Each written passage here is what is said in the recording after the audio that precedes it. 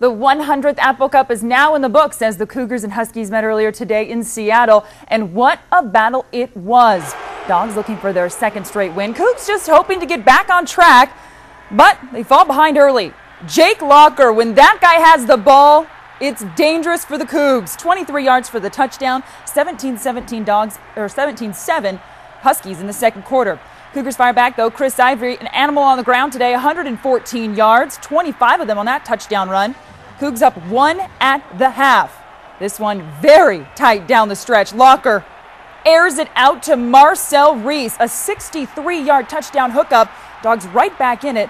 They led by 7 early in the fourth quarter, but the Cougs get 2 late touchdowns from Brandon Gibson to seal the deal. This one with just 34 seconds left in the game.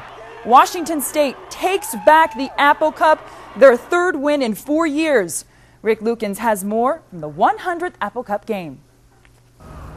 This game was tied with less than 40 seconds to play, and the Cougars were approaching field goal range, but Coach Bill Doba says field goal was never on his mind.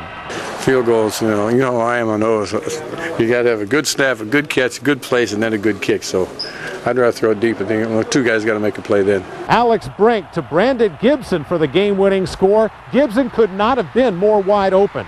We had taken a shot right before that, so I don't know why it'd be that big of a surprise, but we got pretty fortunate that we had a good play fake and got the protection enough that we needed to make that throw. Tell me about catching the touchdown pass that wins the game.